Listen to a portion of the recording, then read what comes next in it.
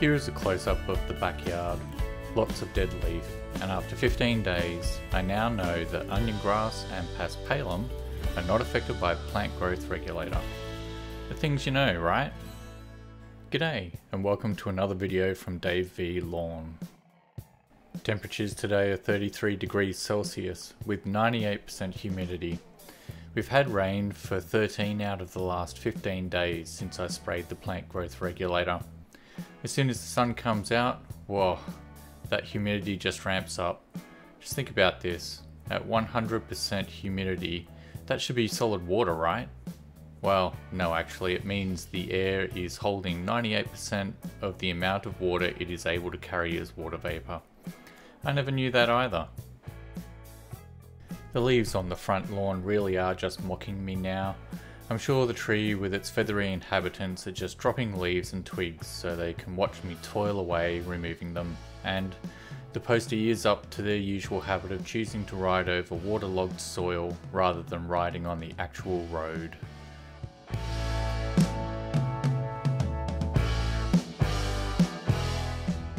With the high humidity, there have been a few technical issues with cameras stopping recording, etc. So this video is just going to be what it is. Hopefully Santa will bring some new camera gear.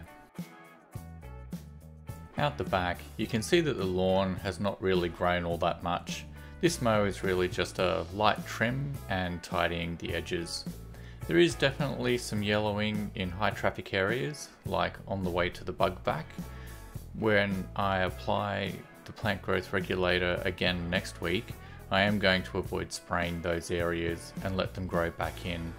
That's going to be the plan across the entire yard also, where there has been some yellowing with wear.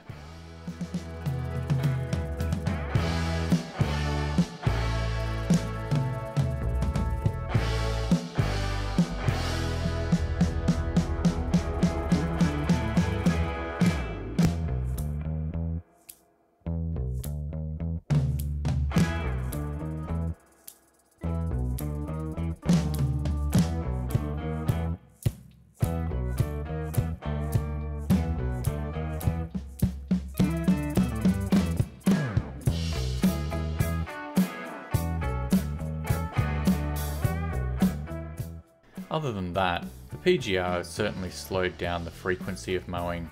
This is actually 9 days since the last mow, and there really is not much in the way of clippings. In fact, I am actually surprised, and I thought at best I would still be mowing weekly, just not 2 or 3 times a week.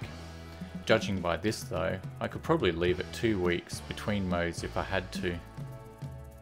During the week, I logged into the Sygentia website and used their growing degrees days calculator. I'll put that link in the description. This is a free service and can really help to calculate when you're due to reapply the plant growth regulator. The target is to apply when the total score is at 280 out of a maximum of 300.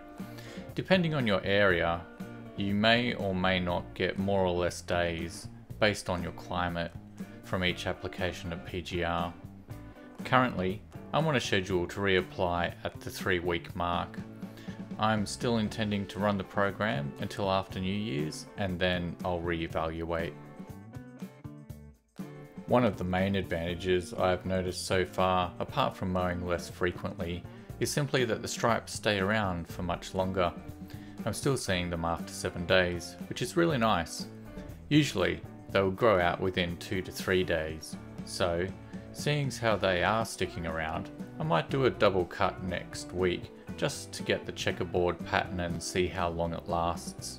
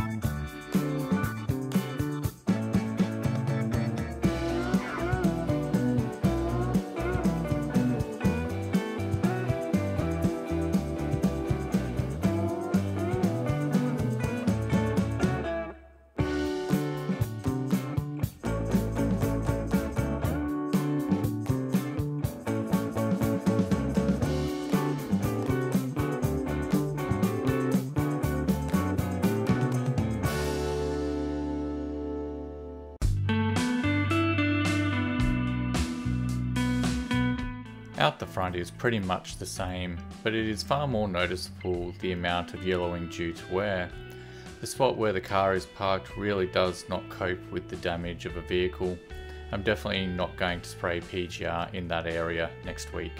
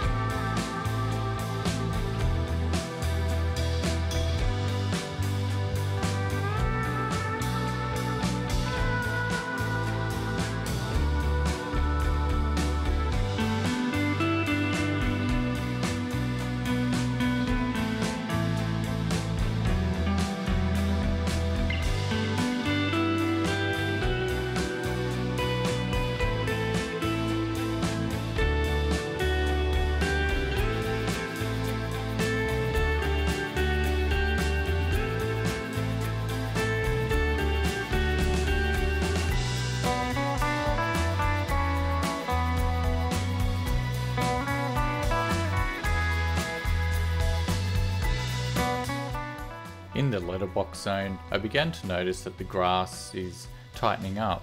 There is little in the way of clippings here, but the canopy is knitting together, and that is very encouraging.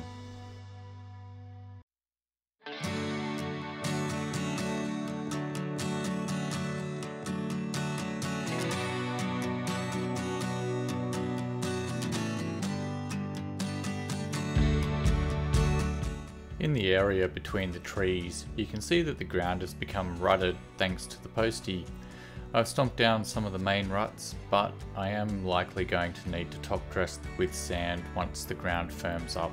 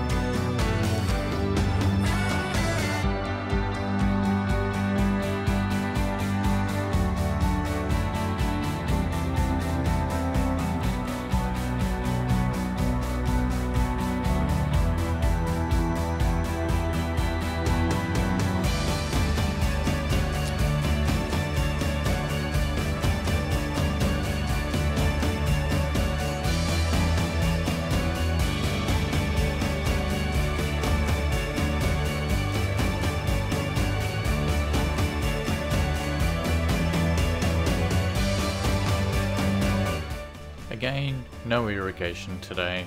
I think it'll be about a week before any irrigation is required. I'll be reapplying PGR in the next video, I think, so hopefully we get a few dry days in before that needs to be sprayed on. Thanks for watching. Please like, share and subscribe. See you next time. Hooroo!